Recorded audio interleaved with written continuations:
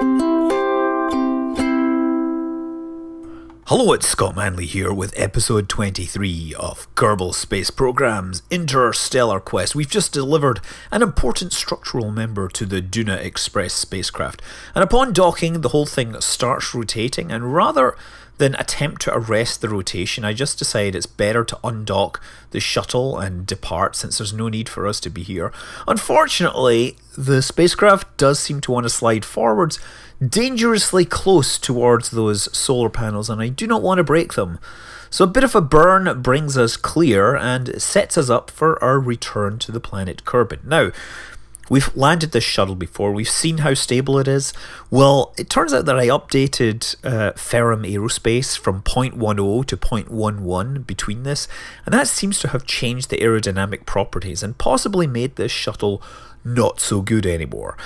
We're dealing a lot with mods here, and strange things can happen between releases. But anyway, let old me show you how it went down. Okay, so we are really picking a lot of shock heating here, but I think we're en route, although we're going maybe a little fast. We might want to kill... I think we're going to have to kill our velocity just a little. Wing temp tips are getting really hot. I don't know how hot these things can go before they break. I don't even know how they break. Maybe they seize up and spin me out of control or something. But yeah, we're totally going to fly over. I'm going to try and turn just a little to... Whoa! No, I said turn a little. I tried to pull up there, and instead I kind of flipped sideways. Not good. The wingtips are just getting incredibly hot. I don't know if that's how hot these things can survive, but they do not seem to be performing particularly well. Good news is that even though I'm going very fast, I'm kind of low in the atmosphere. Oh, come on, upside down. I'm trying to get this thing straight. I really need to do a turn. Oh, no, no, no, no. No, reaching G limit. No, well, oh my god. Oh, wow, we're crushing these guys in the cockpit there. Oh, good news is that random flip did seem to kill our velocity. Let's just try and get it... Well, okay, this is kind of hard. Gotta get it lined back up so it'll fly. This thing should fly just fine. I mean, we've flown it before. Oh, yeah, there does seem to be this corkscrew instability with this. If you start to do it, it will tend to kind of orbit around the direction vector. I'm not sure if it's because one of the wingtips progressively stalls, but if I can just get it back on there, we should be able to bring it back under control. And I have faith. I mean, this is Jebediah. Okay, we're below 10 kilometers and falling at about 100. We have about 60 seconds to... Oh, wow, this is a flat spin. This is like a perfect flat spin. At least we're rolling out of it. Thankfully, we have RCS, so that will give us some sort of thrust, but 6 kilometers, and we are still stalling with almost no control here. Spinning one way and then the other. Well, basically our nose is kind of stuck at 90 degrees to the velocity vector, and I am not getting any control here. This is not good. Come on, down, down, down, down. No, no, it gets pushed away. Oh, crap. Oh, wait, let me try the air brakes. Air brakes, air brakes, air brakes. Slow us down, slow us down. At least we'll crash more slowly. Air brakes. Actually, air brakes are... I think these are benign air brakes are way too powerful. But hey, they do say, hey, got control again. I'm now diving straight towards the ocean instead of spinning out of control towards the ocean. Just question of whether I can pull out of this dive safely. Yes, 1,000 meters to go. Oh, look at that, Jebediah showing his skills. Now we just need to... Now we need to point ourselves over a piece of land. I do not think we can make the runway with the amount of energy we have left. But boy, whew, I think we will get down fine. Landing this should be okay unless there's some new surprises. I mean, I don't know why we spun. I tested this thing repeatedly and it seemed to fly great. So I don't know why I ended up in that uncontrollable spin. Okay, 400 meters up. 100 meters per second just seems to be just enough. And actually, you know, when you can see when I'm pitching, I'm getting like 2 Gs, so I should be able to kill any vertical descent very quickly just by flaring. And I'm using the RCS to kind of help cushion this a little. Beautiful landing. Beautiful landing after a terrible, terrible descent, but Jebediah will no doubt count it as a learning experience and return like a true trooper. I think we're going to have to do some more testing to figure out why that happened. Anyway, it's back to the rockets. We have a whole bunch of pieces to launch, and, well, you don't need to watch the whole thing in detail. Suffice to say, we have a number of payloads that are going to be sent on rockets. I don't think there's any more that I plan to send using the shuttles, except for perhaps a fuel run or two, so to refuel things. Naturally, well, there's going to be a bunch of fuel tanks I need to hit, and hopefully I can manage it. But obviously sending these shuttles will depend on figuring out what Ferrum Aerospace did to make them completely unflyable. So yeah, this is object number 1. We are keeping the fairing on because this is designed to enter Duna's atmosphere, and we're keeping the fairing in place as an aerodynamic feature because I think it looks cool and I want to have it pop off as it descends through the atmosphere. There will be another one that looks like this, and we're attaching it to this position right now.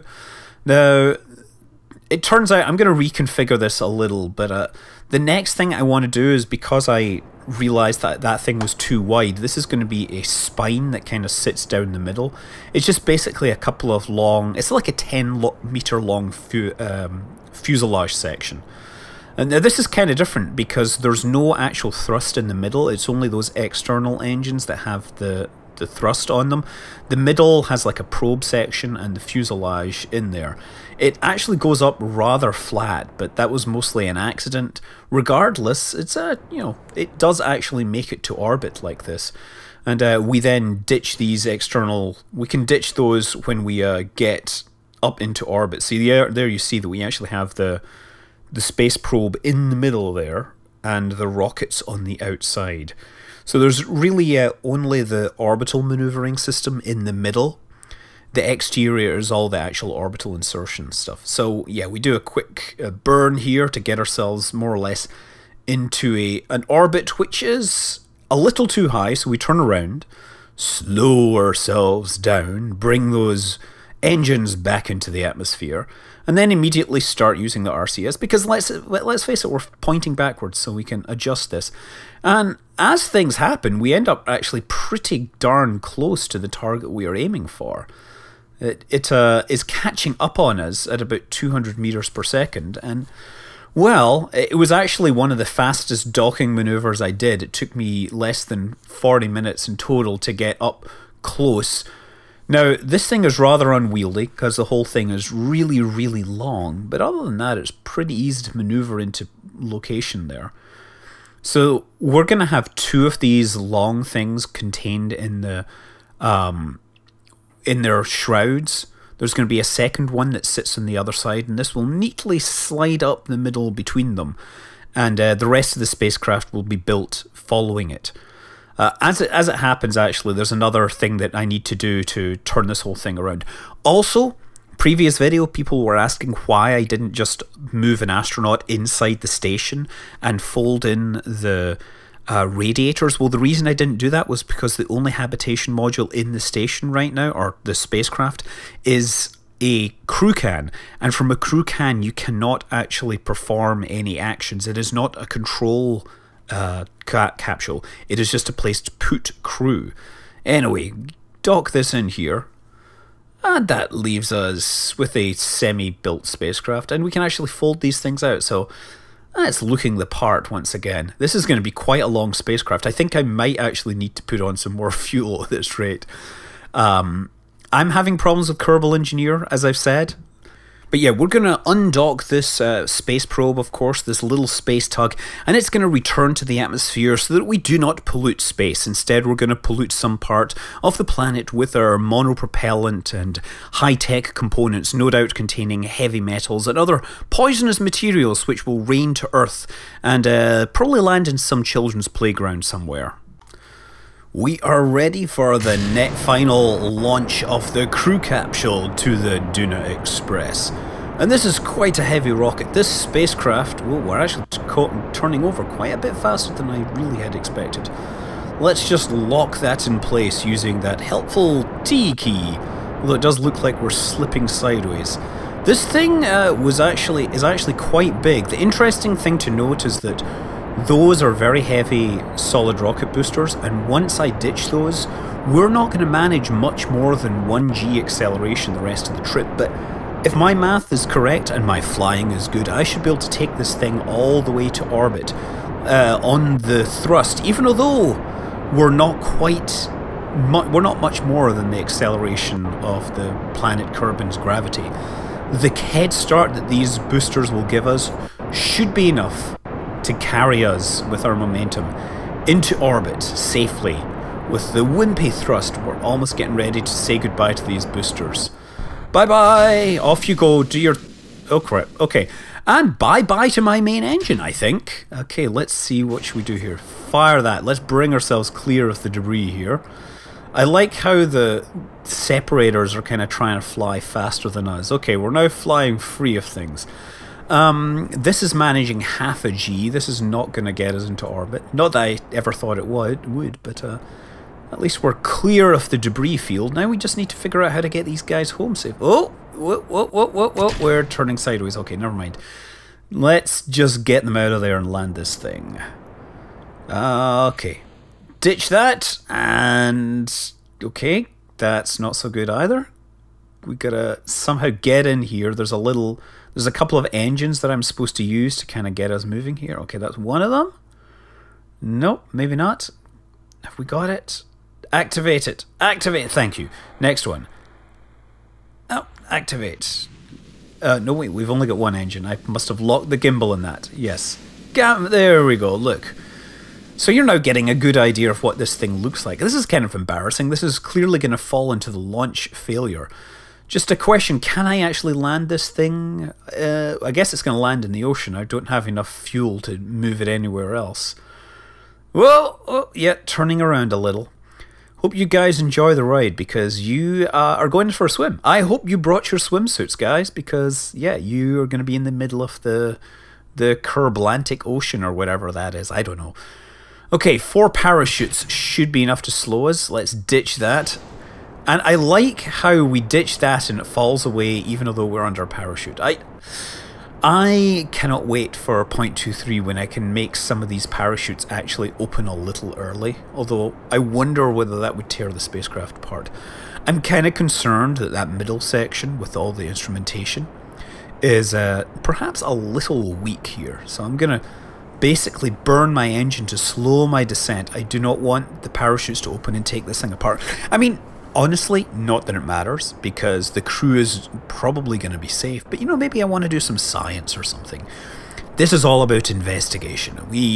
Some people, you know, NASA, they would use boilerplates to test this stuff. No, we use a fully crewed capsule because that's how we roll. In fact, Testing is what happens when something goes wrong and we figure that we should have tested it first. Okay, getting very close. These things are going to open at about 500 meters and we want to make sure the thing doesn't fall apart. Getting the speed 100 and 110 and okay, yes. Clean separation of the capsule. Oh, no. Okay, I did not quite expect that to happen. We are actually still going down at about 5 meters per second. This thing is oscillating quite a lot. Maybe I can drive this whole thing down into the ocean. That would be kind of funny. It's just kind of wobbling there and the parachutes are pulling it back and forth. This is the weirdest landing ever, and I'm glad that I record these things for you guys. You know, sometimes amidst all the planning, things go wrong, and they go wrong in ways which I cannot anticipate, or I did not anticipate. Look, we're kind of wobbling this thing off here. Let's kill the... Come on, use T. Use the stability control here. Try to stop it wobbling. 100 meters up, and we're actually slowing our oscillation. There, look. Come on, get it straight up. We're going to have a nice flat landing. We don't want to go sideways. Okay, 2 meters per second, and we are actually slowing. So here's the problem. Because that engine is on the other stage, Okay, no, we're not wanting target velocity. We're not wanting orbital velocity. That's not good either. We're still descending, but because that engine is on the other stage, we can't actually change the thrust on it. And I'm worried. I think we're going to actually not land in the water. Like, that's funny. Like, our parachutes are starting to go the other way because we actually have burned enough fuel. We made it to 16 meters above the ocean. I'm kind of hoping that I would be able to bring the instrumentation down safely, and then we could, you know, do some science. Oh, look. Oh, well, never mind. We ditched it all. The Kerbals are here, though. They, no doubt, collected all sorts of fascinating scientific data in that unplanned test. Hey, little guy, I shall call him Squishy, and he shall be mine, and he shall be my Squishy. Come here, Squishy. And I should clarify, after episode 22, they're probably talking about some sort of sea life. Perhaps even the progenitor of the mighty Kraken. Anyway, yeah, let's redesign that rocket and try again. And we have the same group back again for another try. They are clearly trusting fools. Or maybe they just realise that they're in the right hands. Anyway, they are riding their giant controlled explosion skywards, like a veritable arrow being directed at the heart of some sky deity, accelerating upwards at about 2G, powered by those epic solid rocket motors.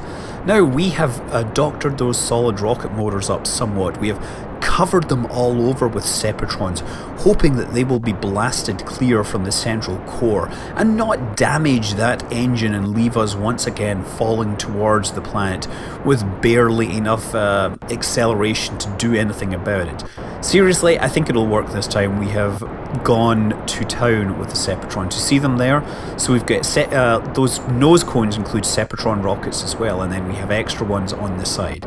This is probably going to work just fine. And then the question is whether the rocket will actually get us the rest of the way into orbit. I tend to overbuild these things.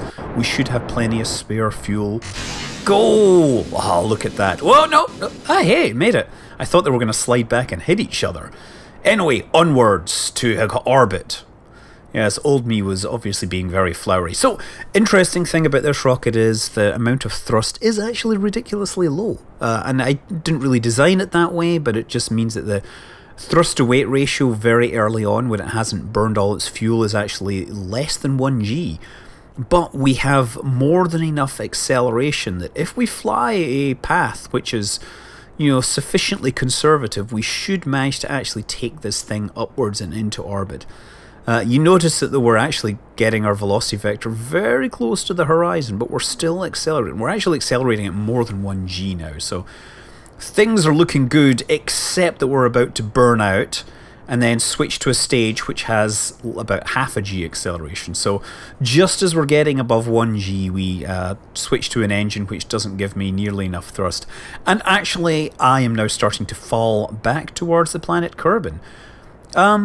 So I'm really trying to compensate. That's why I'm kind of burning at 45 degrees. Now, if you look at the trajectory of the space shuttle, it's actually, depending upon the launch, some of them do actually fall back to the planet Earth just a little. But, you know, because they have enough velocity, they are able to ultimately translate that to horizontal speed and escape upwards into the atmosphere and ultimately bring themselves to orbit, as this thing will do. And you see, ultimately, I am doing this, and now what I see I'm doing is I'm burning it more or less 90 degrees because I want to keep my periaps low and keep my apoaps high. Now ready for the great reveal. Look at that. This is the spacecraft. It's going to land in the planet. Actually, you saw that earlier, didn't you? Assuming that I actually posted my bad run, that would be... Well, I did say I would post bad runs. So yeah, this is what it looks like in space when it's not crashing. Look at it. It's got room for 3. It's got a big engine there. That should land on the planet Doudna just fine and hopefully should lift off. We actually have a sensor there which we can use to find Kethane. We have some experiments. We have some lights. We have everything we need for a visit to Doudna. We just need to dock it to the ship, but that will be in the next episode. I'm Scott Manley. Fly safe.